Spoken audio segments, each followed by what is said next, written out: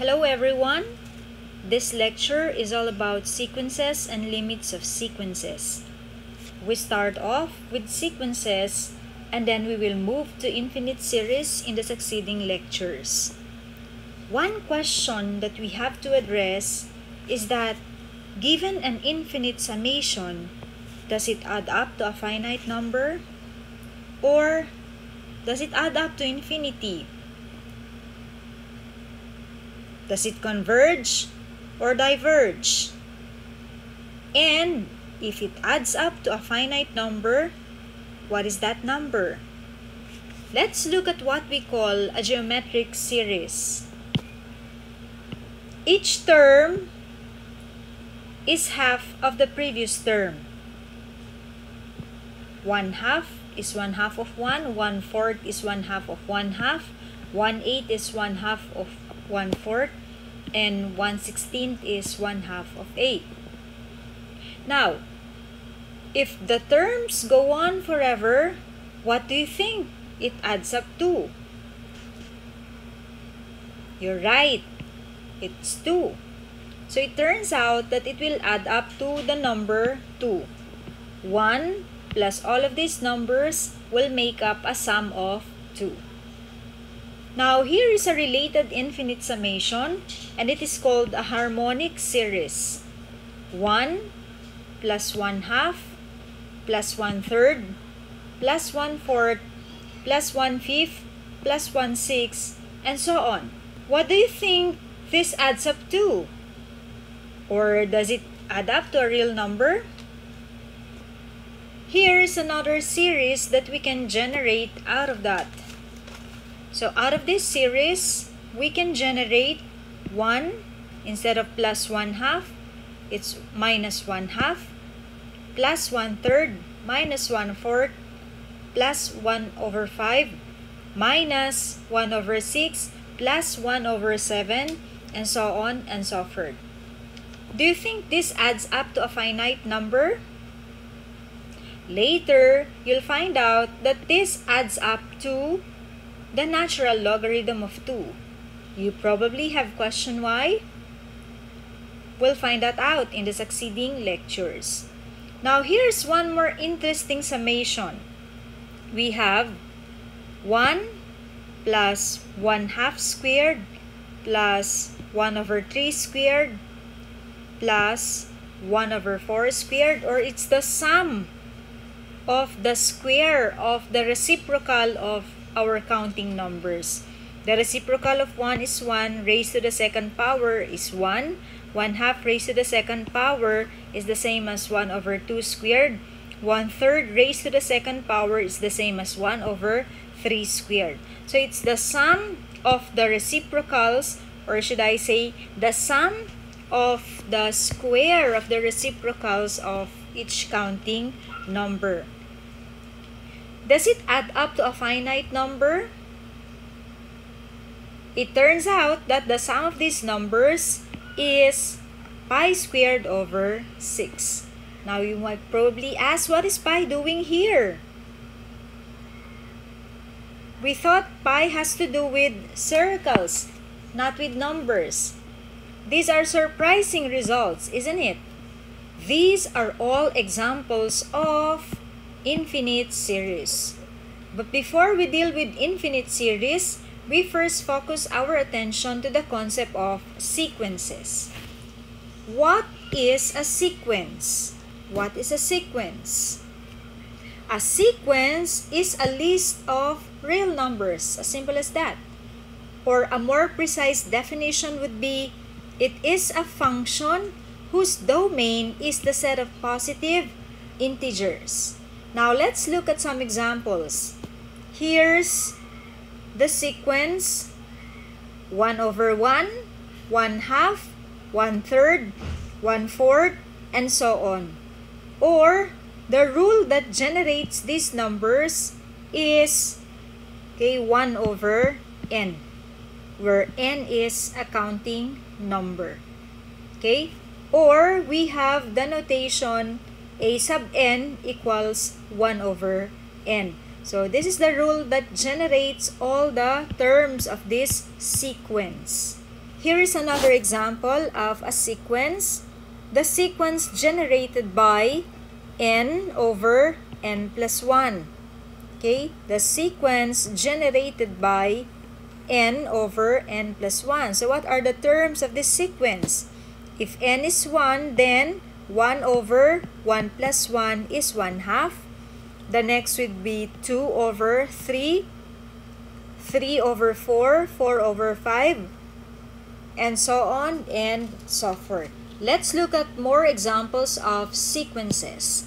This time, the sequence generated by the formula a sub n equals 3 plus negative 1 raised to n.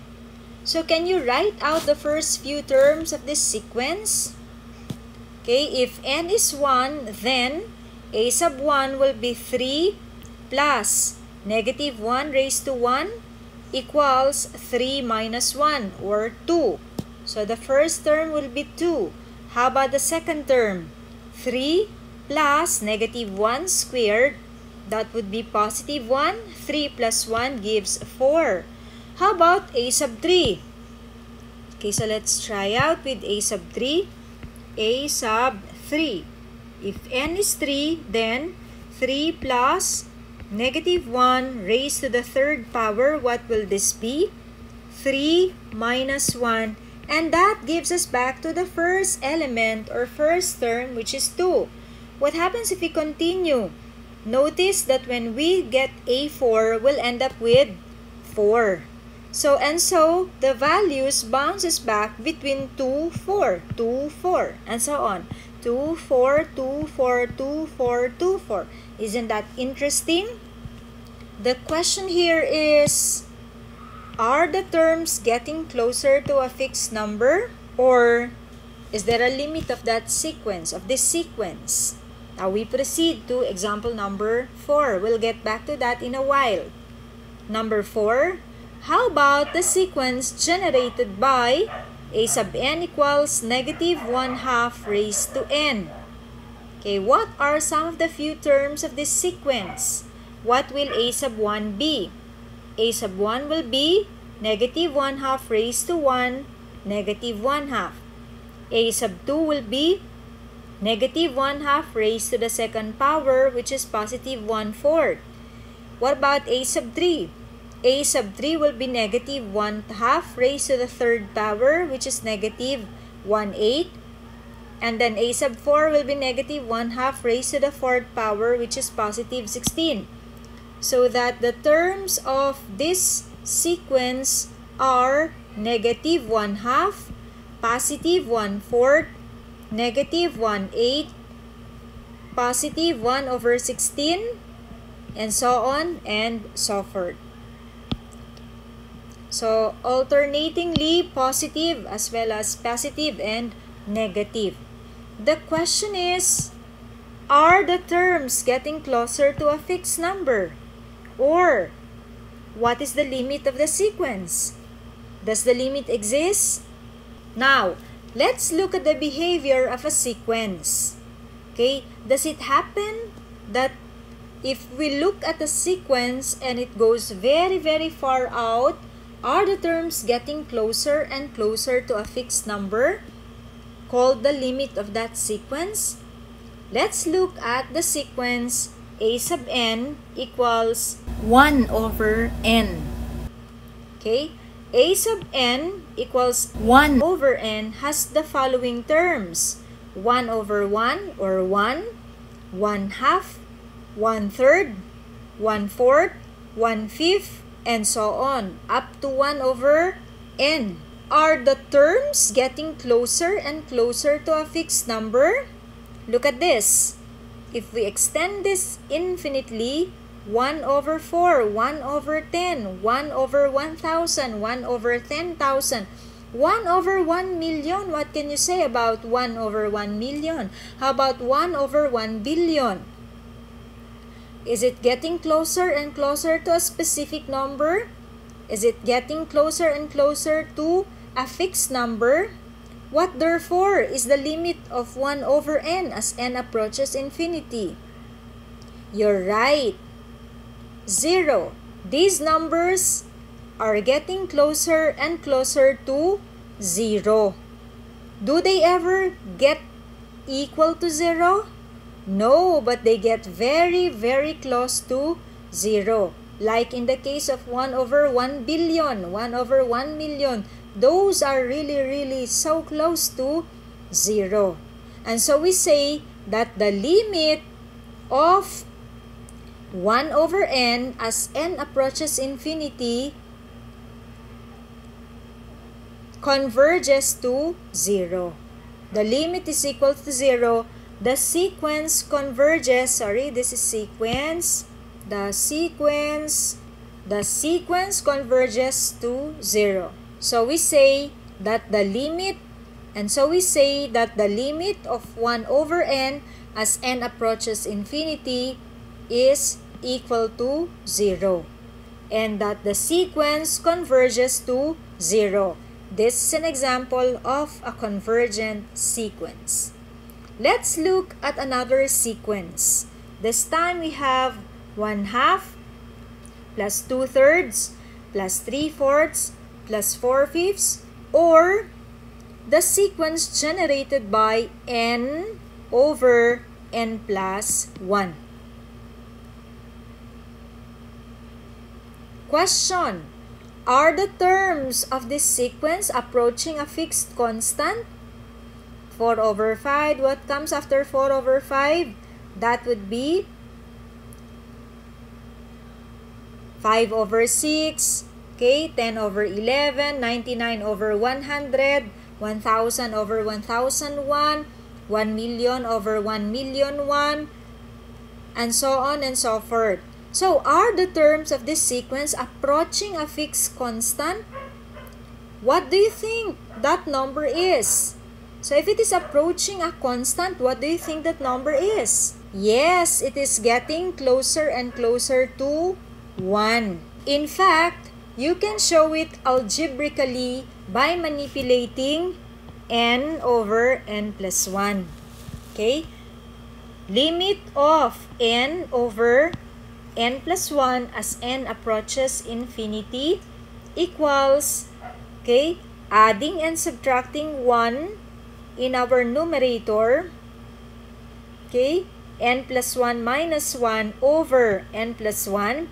We can rewrite this as, taking this together, 1. Limit of 1 minus 1 over n plus 1 as n approaches infinity. Limit of 1 is 1, and what happens to this quotient? 1 over n plus 1, if this gets really, really large, 1 divided by a very large number, the limit of this is 0. And therefore, 1 minus 0 gives an answer of 1. So, for number 2, the limit of the sequence n over n plus 1 as n approaches infinity equals 1. Now, we proceed to the third example. Third example, this is supposed to be number 3. Number 3. Number 3, third example. How about the sequence generated by a sub n equals 3 plus negative 1 raised to n? And we found out a while ago that the terms of this sequence are 2, 4, 2, 4, 2, 4.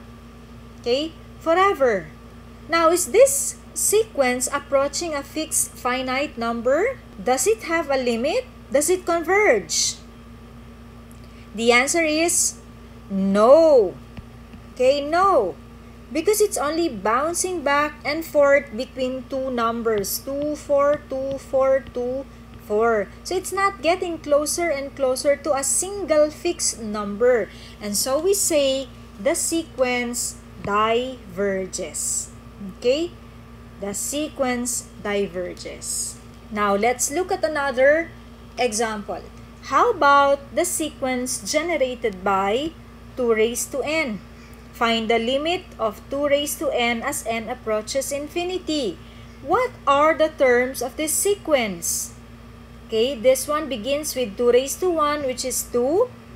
2 squared, 4. 2 cubed 8, 2 to the 4th 16, and so on and so forth.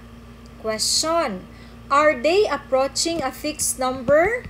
Are they approaching a fixed number? The answer is no. So, this sequence diverges. The sequence does not approach a fixed finite number, therefore the sequence diverges. Take note that for these two examples, this is supposed to be number 4 now. Number 4. The first two sequences that we dealt with converges, while the second two diverges. However, they diverge in different ways. For instance, 2 to the n here diverges to infinity. 8, 16, 32, 64, and so on and so forth. But for the second, okay, it's kind of bounces back and forth between two numbers. So, two types of divergence. But generally, if they don't converge to a single fixed number, then they diverge. Note, if you don't converge to a single fixed number, then you diverge. Okay?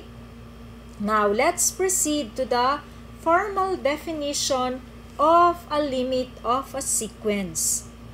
Let L be a number, the limit of the sequence A sub n is L for all epsilon greater than 0. There exists m greater than 0 such that the absolute value of A sub n minus L, which is the limit, is less than epsilon whenever n is greater than m. And we say that the sequence converges to L. That means the limit of a sequence is L. That is, if you can get close, you can get as close to L as you desire within epsilon by going far enough out in the sequence. So that's the same way as saying beyond term m. Let's look at more examples. How about the limit of the quantity 5 minus 1 over n squared as n approaches infinity? What are the terms of this sequence? So the first term will be given by 5 minus 1 over 1 squared. Second term will be 5 minus 1 over 2 squared. Third term will be 5 minus 1 over 3 squared. When simplified, this gives a result of 4. So, A1 here is equal to 4. A sub 2 is 4 and 3/4. A sub 3 is 4 and 8 over 9. How about if we have 5 minus 1 over 1 million? 1 over 1 million, what will this be? This will be almost equal to 5, right? Because this quotient here, 1 over 1 million, is almost negligible, very, very close to 0. And so that the difference between this number, or 5, and this number is very, very close to 5. And so we can see that this has a limit of 5. Okay? This has a limit of 5. Okay? The limit of this is 5. So the values are getting closer and closer to 5. Next, we proceed to example number 2. How about the sequence generated by 5n squared over n squared plus 2? Find the limit of the quantity 5n squared over n squared plus 2 as n approaches infinity. Now, we could simplify the given by dividing the numerator and denominator by n squared. if I divide the numerator by n squared, then I'll get 5. And if I divide the denominator term per term by n squared, then I'll end up with 1 plus 2 over n squared. Limit of 5 here is 5. Limit of 1 is 1. And what happens to this as n approaches infinity? If this gets increasingly big, then the quotient of 2 over this number is 2, almost negligible, that it gets closer and closer to 0. And so that 5 over 1 plus 0 gives a quotient of 5. So for example number 2, this one is an example of a convergent sequence. Okay? It converges to 5. Same is true with example number 1, converges to 5. How about this time, sine of 1 over n? What about sine of 1 over n? So let's take a look at example number 3.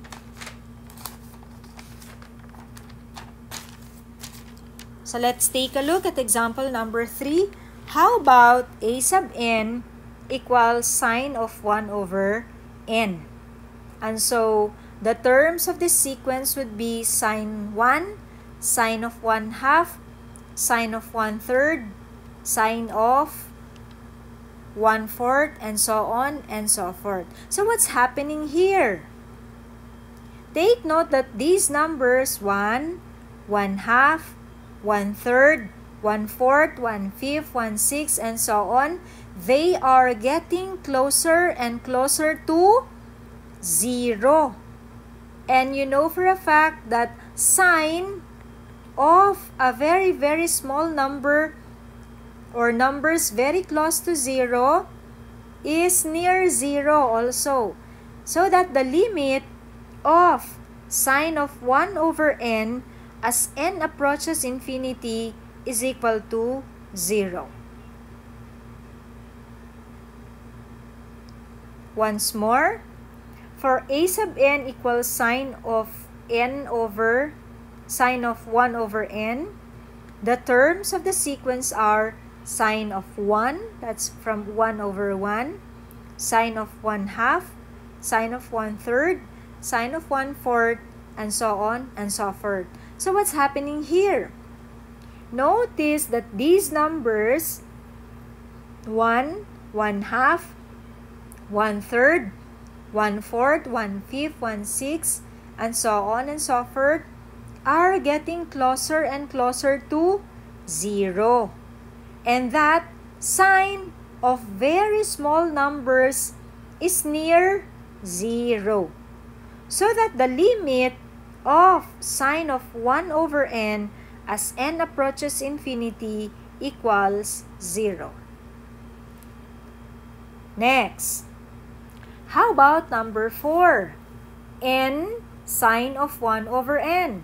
This time, the product of a counting number of our positive integers and sine of 1 over n. Okay? We can rewrite this as sine of 1 over n all over 1 over n. So that limit of n sine 1 over n as n approaches infinity is equal to the limit of sine of 1 over n over 1 over n as n approaches infinity.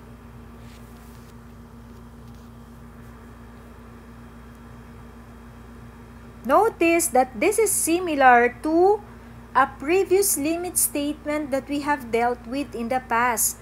If you could remember the limit of sine x over x as x approaches 0, we can transform this into this if we let x be 1 over n. So if we let this be x, okay? So this is similar to the limit of sine x over x as x approaches 0. That is if x is equal to 1 over n. And if you could remember, the limit of sine x over x as x approaches 0 is equal to 1.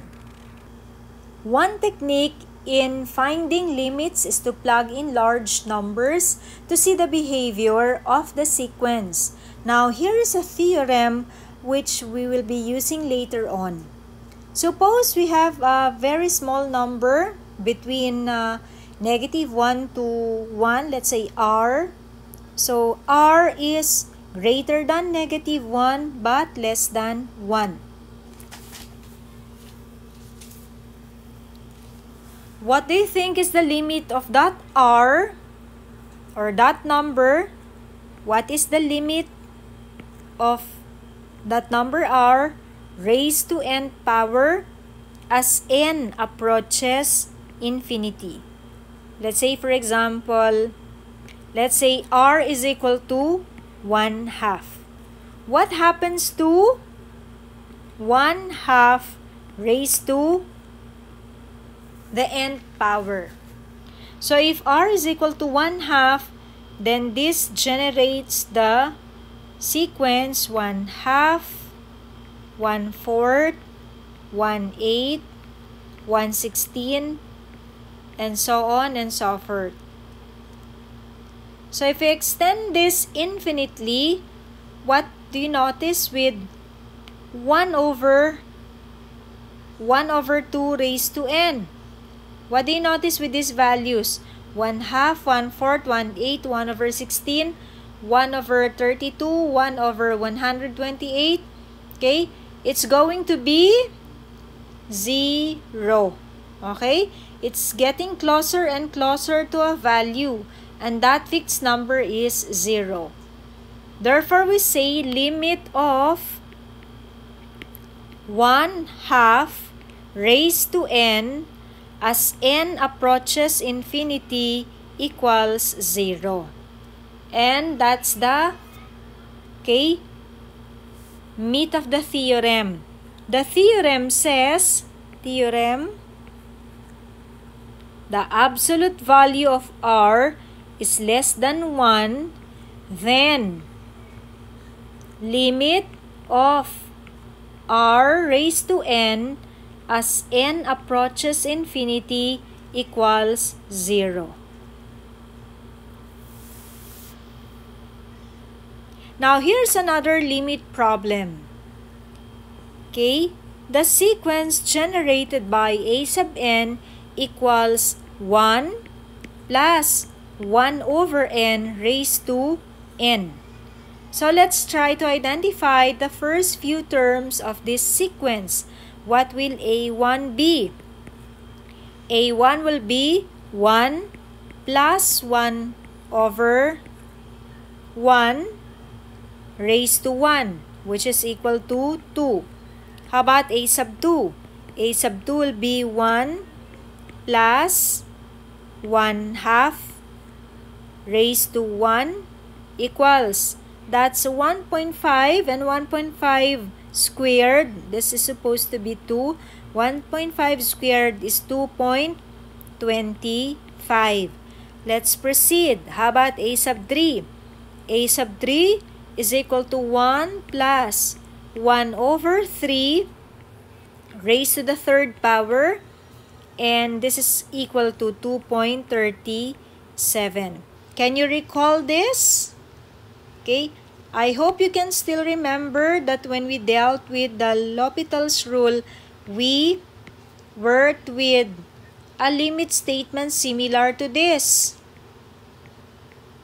As n approaches infinity, the limit of 1 plus 1/n raised to n as n approaches infinity, recall that limit of 1 plus 1/x raised to x as x approaches infinity is equal to, can you remember? This is equal to e. Okay? This is equal to e. And look at these numbers, 2, 2.25, 2.27. They are getting closer and closer to e, which is approximately equal to 2.71828. Okay? Or the natural number e. Okay, so this is equal to e.